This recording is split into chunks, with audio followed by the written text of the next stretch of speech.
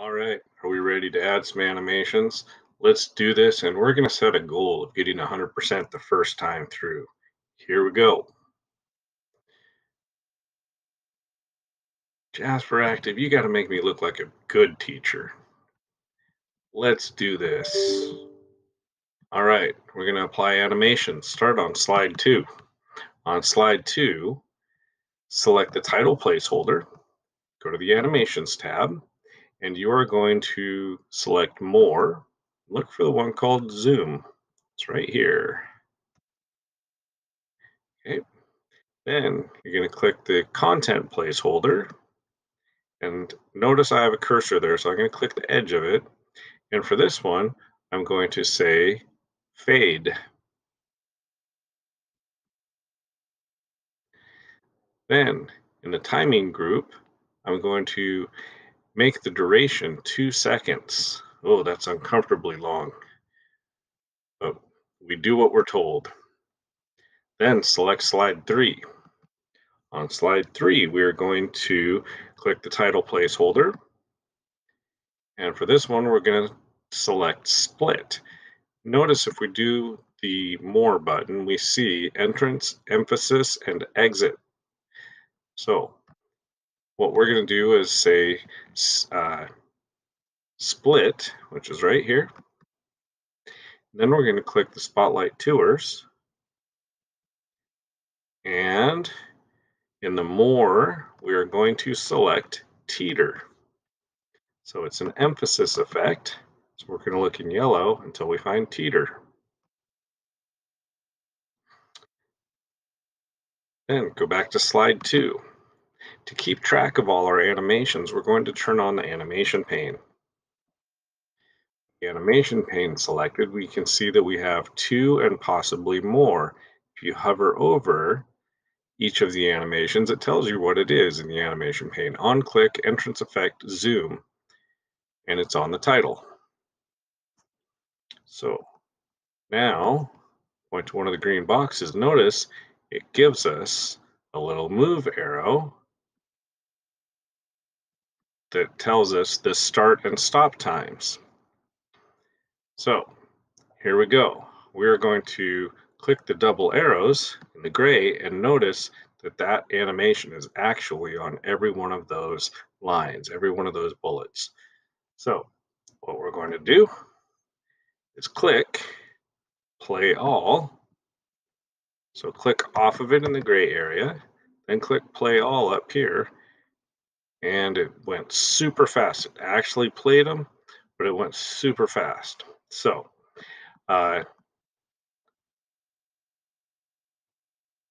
click the double arrows at the bottom to collapse that list, and let's go to step 2. Now it says click on slide 3. Go back to slide 3. On slide 3, select the eagle.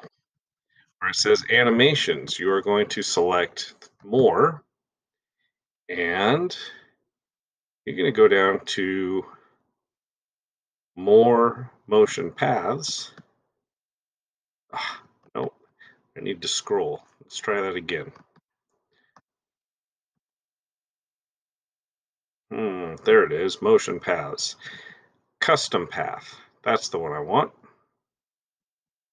So click where you want it to start. I'm going to come off the slide up here, and then I'm going to drag, holding the left mouse button, a path for this eagle to follow, and I'm going to double click when I'm done. So if I preview it, I don't know why it goes so fast, but it's there. Notice I can shrink it off. My eagle starts by flying in on the screen, follows the path, and then lands. Hopefully when we're all done, this will work right. Step number 3, go back to slide 2. On slide 2, in the animation pane, select the animation for the title placeholder right up here.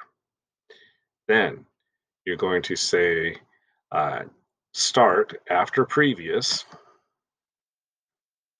and change the duration to 2. In the animation pane, double click the second animation, and say start after previous.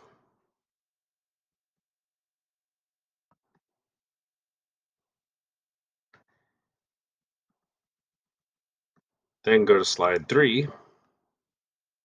We're on slide 3. Oh, on slide 3, it says select the wildlife content placeholder. So now with the content placeholder selected, it says choose fly in.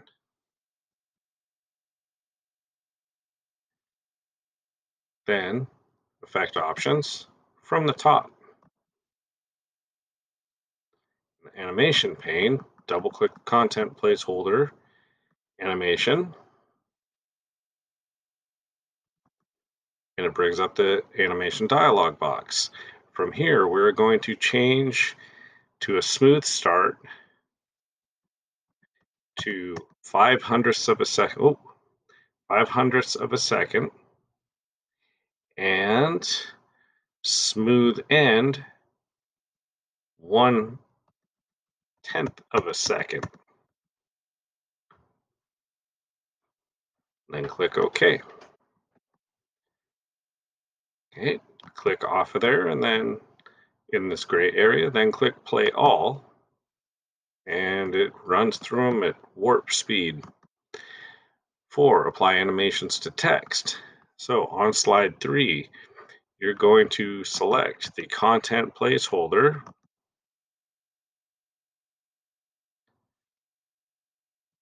There we go. And for this one, you are going to say start after previous. And then in the effect options, you're going to say by second level paragraph. Oh, I think I need to go over this way. Double click it. There we go. And it says on the text animation tab, instead of by first level, you'll do by second level paragraphs and say OK. And notice that has split every one of them so they all come in on their own. And we're going to do the time. Oh, I need to get back there and do the timing tab. So I double clicked it in the timing tab. Instead of very fast, we're going to change it to fast. Now select slide 5. Ready to go. Oh, this one drives me crazy, you guys. Bear with me. We're going to do it. It says on slide 5, you're going to tell it to appear. Now, that's bad, but it's not nearly as bad as we're going to make it. We're going to animation, click the arrow to the right of the animation. So this one here, and it says effect options. Should bring up that same thing. And we are going to animate text. This is terrible. Don't ever do it, but we're going to do it. And we're going to say, oh, get back there. Animate text right here, not text animation. We're going to say by word. So in the effect tab, animate text by word. And change it to 1 whole second. Ugh, it's terrible. All right. Now, I'm not even going to wait for that to finish playing. They also want us to tell it, instead of on click, change it to after previous. All right.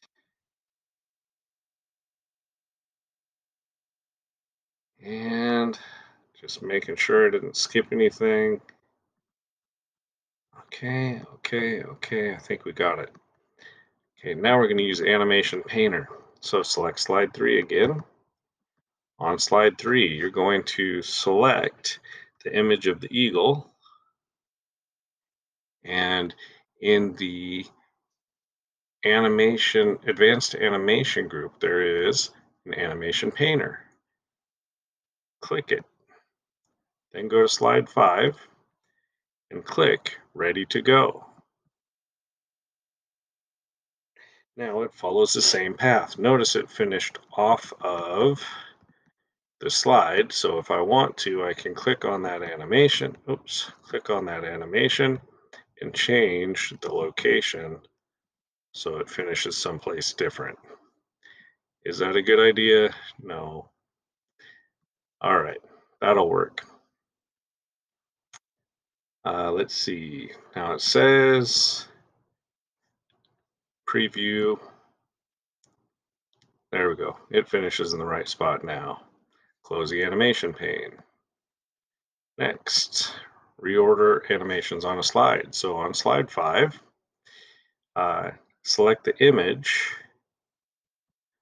on top of the animations tab. You're going to select more and float in. Then for effect options, you're going to say float down. 2 uncomfortably long seconds. And now we want to add animation. So click on the picture again. Instead of grabbing our animation from here, we're going to grab it from add animation. And for this one, we're going to say grow and shrink. And we'll do this after previous for 2 silly seconds. Now click ready to go. You're going to add animation to get it to appear after previous. So add animation, appear, and then after previous. Now we need to open up the animation pane. So click on that. It says text box 5. Click to change text box 5 to start with previous. And then click preview. And it goes blazingly fast. Next, removing animations. Go to slide 3. On slide 3, in the animation pane, click the first animation in the title placeholder. And you are going to select remove animation. Remove.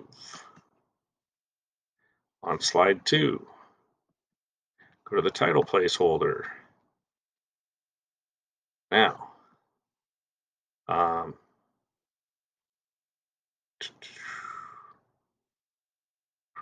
okay, on slide 2, remove the title placeholder animation.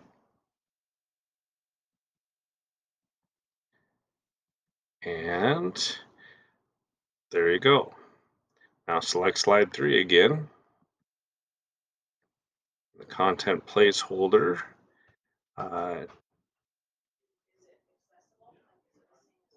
Click the content placeholder animation, click the arrow beside it, and then remove.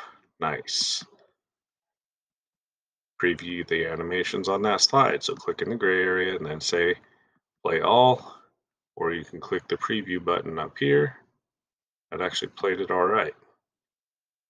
So by the end, it's doing it right. Let's get our 100%. Come on, Jasperactive.